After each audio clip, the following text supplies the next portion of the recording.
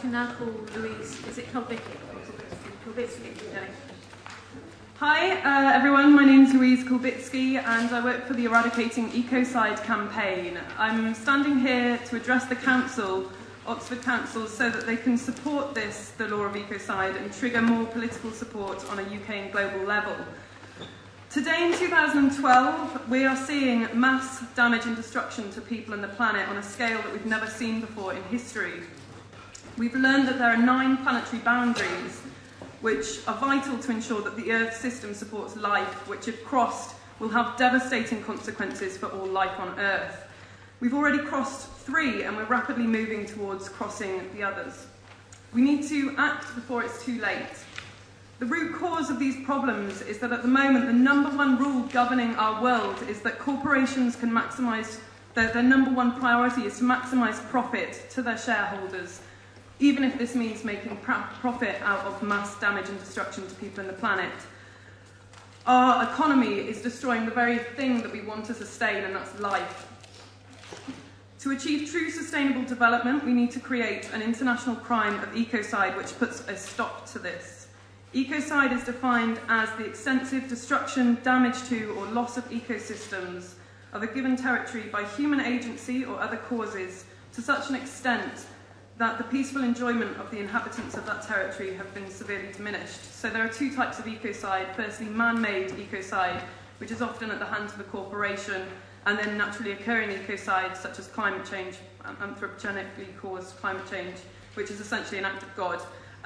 Man-made ecocide, as I said, it often occurs at the hands of a corporation. For example, the Athabasca tar sands, the Niger Delta, the logging of the Amazon.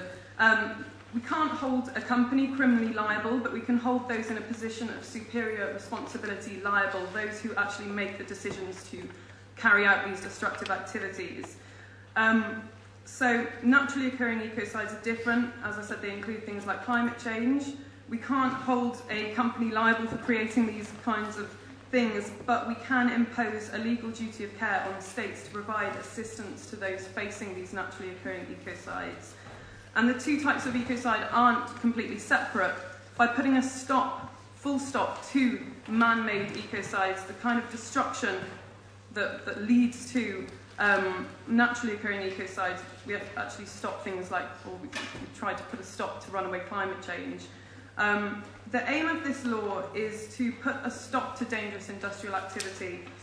CEOs of companies are unlikely to continue business which is giving rise to ecocide, as they could be held personally liable for this. Shareholders and banks won't invest in this kind of activity if they too could be criminally prosecuted. And investments and subsidies will be redirected into clean and green technologies and business. If ecocide continues as well, it's not just about punishing those who commit it, it's about restoring the damage done, so restorative justice would be offered to offenders. Now, the ironic thing is that it's already an international crime to cause mass damage and destruction to the planet during wartime. It's just not a crime during peacetime. We already have a criminal court in place that could enforce this. And all we need to do to make this a reality is to make an amendment to the Rome Statute which details the 4 crimes against peace. It only takes 1 party to the Rome Statute to call for an amendment, and it only takes 80 signatories to come on board and support this to get an amendment in place.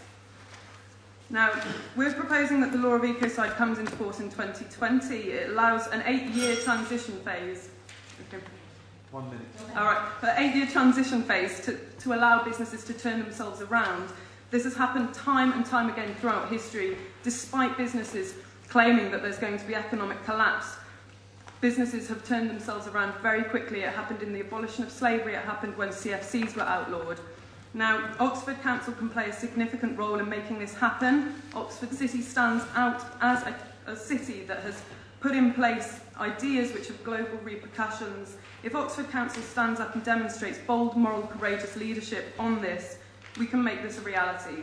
Now, this is our pathway to true sustainable development, and you can reach out to local MPs, the UK government, and ensure that the UK votes in favour of making ecocide an international crime. Thank you.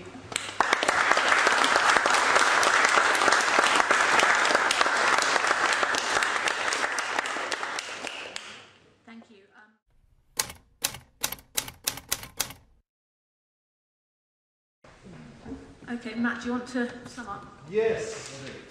Okay. It's funny because, Mark, when I think it was Westminster was debating the abolition of slavery, there was a lot of people, and I can't remember from whether it was Whigs or Tories, who put up various things saying, well, we could have a cap and trading system, we could reduce the number of slaves that were sent, we could maybe work them less hard, we could bring in various regulations to ensure that less of them died in transit, that they were given more space, that all this sort of thing. And luckily, none of those proposals were carried forward. But that's exactly what we've been doing with the environment all along. We're basically saying all we need to do is regulate better how we exploit our environment. And it hasn't worked at all. Capping and trading is not going to work. Having tighter regulations and more use of polluter pays is not going to work. That's just to sort of that point there. Also, we need something to control the transnational companies where you've got British companies working in Canada who under whose jurisdiction, who controls them. So we need some sort of transnational law, and I really regret what you brought up because it could well be an issue. But as far as I understand, Canada has already signed up to this, and as long as the law is actually held internationally, even if they pull out of it, they will still be under the jurisdiction of it. And so it will still be powerful. I mean, I'm not a legal expert, this is just what I've been reading up in my homework for this. The other point I'd like to mention is to your thing about human justice and everything, that there is a peace cycle. And if you destroy a habitat, you create poverty. And if you create poverty, then you create competition for resources, and that will lead to conflict, which will lead to war, which tends to lead to even more damage to the environment, and create this vicious cycle. And if we stop that cycle, if we basically put it to bed, we say, that's it, no more of that, it will make a huge difference. Is that my time up? That is, yeah. Okay, thank you very much. Very excited to see the first thing done.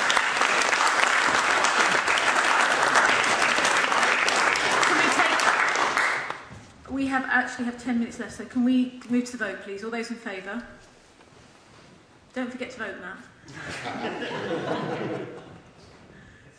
It's carried. Thank you. If we can move to 4.